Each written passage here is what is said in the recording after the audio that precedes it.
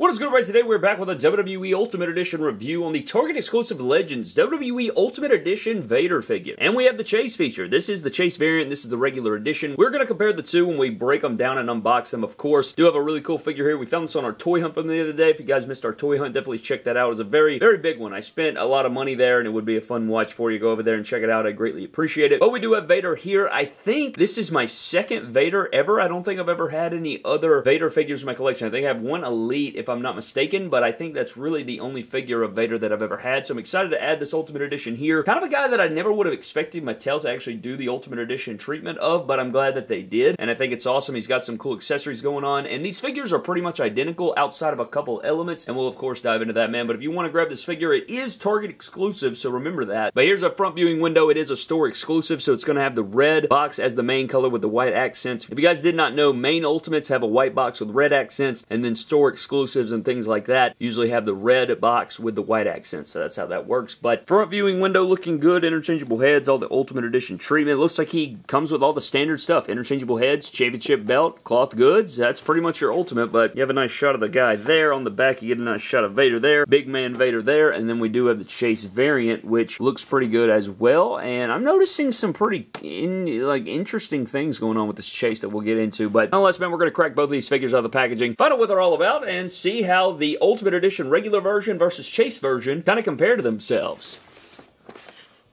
So here's both Ultimate Edition Vaders out of the packaging, and I'm actually noticing some other differences as I unbox these guys, but what we're going to do is take a closer look at the accessories of the regular edition Ultimate, and then I'll point out some differences. I don't want to, we're not going to treat this like a two-in-one review usually, because that would be just kind of unnecessary, I believe. So what we're going to do is just take a look at the regular edition's accessories, because that'll be the one that's most common, and then I'll showcase some differences between the accessories of the regular and the Chase edition, and then we will do the same thing when we get into the full body of the figure itself. But my first impressions of this figure are really positive. I think that we have some good stuff going on here, and I'm quite impressed. We're going to take a look at this figure in depth, and I think it should be good, man. But with that being said, let's dive into the Vader Ultimate Edition accessories, and then we'll run it back and take a closer look at the big man Vader himself. So here are the accessories you get with Ultimate Edition Vader if you're looking at the regular edition. And I typically like to start things off with the head sculpts, and I think this is a brand new head sculpt. I don't think we've seen this before, but this is very lifelike, man. Am I tripping? Look how realistic this head sculpt looks. Look at the hair. Look at the mask and the shiny leather that it has going on, the red. I love this head sculpt. I think it looks so damn good. It almost looks like Dan from Roseanne a little bit of John Goodman in there, but I like this a lot. If you want to compare this to the Chase edition, this is the Chase edition with the red strap, and you'll notice that his hair is like kind of a lighter red. Am I tripping? It's a little more red in the Chase head sculpt, but these are fantastic. Look how look how lifelike the eyes are. This is actually an incredible head sculpt. I really have no words for this. And then when you compare it to the older head sculpts that are kind of repainted essentially or redone, look how much cartoonier, I guess you could say. It's still a really good head sculpt, and we have seen this head sculpt before in different ways, but look how much different this head sculpt looks compared to this one. This one looks so realistic that it's crazy, and then you have this one with the kind of wider eyes look or something like that. And then you do have the unmasked head sculpt, which looks pretty good as well, and it's pretty much the exact same sculpt there. But I do want to go ahead and compare the different head sculpts to the Chase. So the Chase is the red mask, and it's the exact same again, but I feel like the hair again is more red tones. You get more red tones out of the hair, but I don't hate this. I think they're both really, really good. They did a great job on these. I'm actually kind of blown away at how good all these look, but then when you get into the final head sculpts, comparing the regular edition and the, normal edition, I swear, man, am I crazy? Now the one on the right that came with the regular edition, these look like they should be swapped, but I don't know. They look pretty good, and this one, I don't know, his eye kind of that eye is definitely wonky. Am I tripping? Look at that left eye. That left eye is a little bit out there, man. He's kind of drifting. Now, outside of that, you do get a WCW Heavyweight Championship, which is very cool. I want to say we've seen this title belt before, but I could be wrong. I actually could be wrong about that. I can't remember off the top of the dome, but a very cool championship nonetheless. I like it. I like the gold in here and everything, and there's no difference between this and the other title and Chase. They're the exact same championship, but I am happy to have this in the collection. I like this a lot. If we have seen this before, I don't think I've owned it before, so I'm happy to add this to the collection. I like this a lot, and I love seeing the classic WCW logo. We also get the loose mask, and now I can't remember if we've seen this before. I'm sure we have. have, but I could be wrong there. I cannot remember. I want to say we have 5 or 6, maybe 5 elites if you include these ultimates. If you include the ultimate, I think we have 5 different elites or Vader action figures. But if you compare the regular edition to the Chase, it's just the same mask, but in red that we saw on the actual head sculpts. So you guys can see there that this is the difference between the two. Weird shape, and I do believe you can actually plop this over the, the maskless head sculpt, which I don't know why you would, because this, if you plug this on, I know you can, have the, I love the removable mask feature, because I like to, if you're doing photography or whatever, you can take the mask off, and it can really lead to some cool things. But if you put this on here, it doesn't look bad on there, it's not like a Kane situation where it's overly massive. But then when you compare here, it's like the exact same thing, but sculpted on. So you see what I'm talking about there? Do you understand what I'm trying to say? Now, outside of that too, we have this entrance cape that is very unbelievable. What an unbelievable accessory that we have going on here. You have the loop in the front there, and it doesn't unclasp. You just pop the head off, slide it on there, and you have this nice white cape with this faux fur on the back and this tan cream colorway that I actually like a lot. I think it looks really, really good. They did a great job here on this, and they're the exact same between the Chase and the regular edition. You could probably even put this on other characters. It looks that good. But was this not teased way back at WrestleMania 39 when they had all those accessories at the Mattel Design Center when we saw it? I think that they kind of teased this figure. I think. I could be tripping, or maybe that was for the Superstars figure. Maybe I'm tripping. I don't know. I don't know, man. All my damn days run together nowadays, I'm a father of 3. It's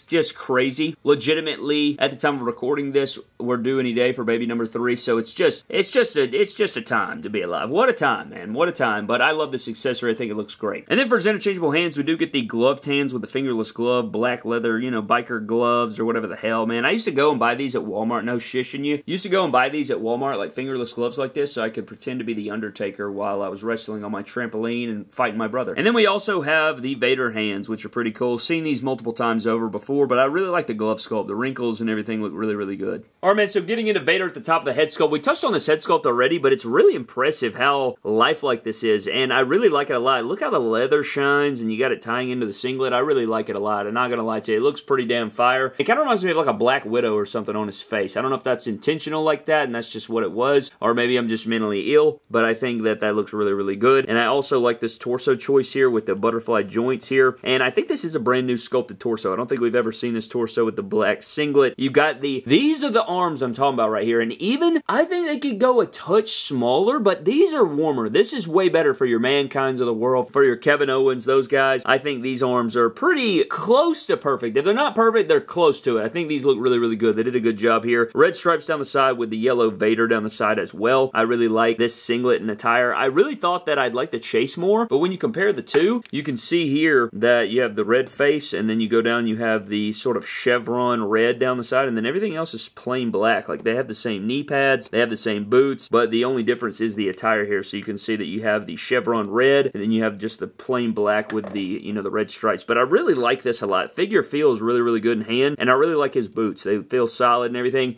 This figure is very buttery smooth. His ab crunch isn't the best, but you get a really nice swivel here. The butterfly joints feel really good. The shoulder articulation feels good. No ball hinge, but you do get a lot of head movement as well. Waist swivel is good. Drop down hip that allows for a good kick forward there, 90 degrees, and you can, of course, do the splits. Upper thigh cut, and while he does have these abysmal large knee pads that I'll probably just end up removing because I can't stand them, they're just obnoxiously big, I do think that his knee is very, very bendable. I mean, that's pretty damn good. It feels so buttery smooth. They did a great job on this Vader action figure. I don't know, man, like, he's just a pleasure to pose around, and that's always good. And plus, Vader was very athletic, man. And if you want a side by side of the two characters here, you can see the differences between the two there. And I think I like the regular edition more. I thought I was going to be over here, man. I really did, but I think I like the regular edition. But I do want to bring an Elite in here so we can kind of see what we're dealing with. And it is the Royal Rumble Elite that has the Vader Time singlet. This figure right here is awful. Look at his legs, dude. You can't even kick the leg forward. It has that Rey Mysterio kind of modern day 2024 thing going on, and he can kick out a little bit. He can do the splits, but you cannot kick these legs forward. They're absolutely abysmal. So if you have the Elite, upgrade to the Ultimate. Like today, like right now, go buy the Ultimate. The Ultimate crushes, absolutely crushes the Elite. It's not even close. It's actually kind of sad to see the state of this Elite when you compare to this Ultimate Edition. It's not even particularly close in this instance. But I overly am impressed with this Vader. Really coming in, I didn't have high expectations, but I'm actually blown away. I think this guy's going to be able to compete with some of those higher up Ultimate Editions that we see throughout the year. And I know we're nearing the end of the year. We have 2.5 months or so left, which makes me want to vomit. But I'm looking forward to that top 10. I'm actually intrigued because I don't don't think there's a ton that really stand out above the rest this year, if my memory serves me correctly. I don't know, man. We'll see. We'll see how it all pans out. I feel like it's been a lot of heavy stuff and a lot of lower tier stuff, but we'll see how that all pans out. But needless to say, this Vader's pretty damn ultimate. But I think that about wraps up our 2-in-1 WWE Ultimate Edition Target exclusive Vader action figure review, man, at the end of the day. I like this figure. It feels really, really good in hand. I know we talk a lot about modern WWE figures, or at least the ones that are coming out right now, shipping out. I think that those have been challenging to pose around. I think that they haven't been buttery smooth, but I think this Vader is excellent. This feels really good in hand, and again, it doesn't have all that modern technology. It doesn't have pinless joints. It doesn't have all these crappy things going on. I know it has pinless arms, but pinless arms have never really been an issue. I think this is a fantastic Ultimate Edition. I think it's a really good piece, and I think that in the top 10 Ultimate Editions of the year, at the end of the year, this guy may be standing up there, guys, because I think that it's pretty impressive. I do like what we have going on here. I love the entrance cape. I do love the championship. I like the masthead sculpts. I like a lot of the stuff going on here. Now, between the regular edition and the chase, I don't know how I feel. Like, I thought coming in that I liked the chase more, but now after seeing it, I kind of like the red on the sides with the Vader on the side. I don't know. I'm having trouble there. I do think I prefer the red mask over the black mask, but I don't know. I'm kind of on the fence. So you guys can let me know what you think of all that down in the comment section below. But this is a really fun figure. I like posing around. I like hefty, big figures that can pose around and feel nice in the hand. Just a really nice breath of fresh air and not so stiff. So I really had a lot of fun reviewing this figure and taking care of this figure here today in this action figure review of the Ultimate Edition Target exclusive Vader, man. But that's going to wrap the review. Hope you guys did enjoy. I'd love to know your thoughts on these figures down in the comment section below, of course. And I look forward to the next Target exclusive Legends Ultimate Edition. I do believe we have Dusty Rhodes coming down the pike. We have a Shawn Michaels coming down the pike. And I do believe we have, I can't remember what the last one was. There may even not even be one announced just yet. But I want to see a Wrestling Machine Kurt Angle announced. I know we have one in the Elite line coming, but I want to see an Ultimate Edition Wrestling Machine Angle. But nonetheless, I'm getting the hell out of here, man. Hope you guys did enjoy. A huge shout out to our Patreon members, man. Appreciate you fellas so much. Thank you guys so very much for your support. You guys are unbelievable. And I appreciate each and every single one of you guys so very much on a daily basis. You guys are absolutely goated. And I love you so much. But I'm getting the hell out. I'll see you guys next time. Almost choked on air. And I'll see you guys in the next video. Have a blessed one. I'll catch you guys later.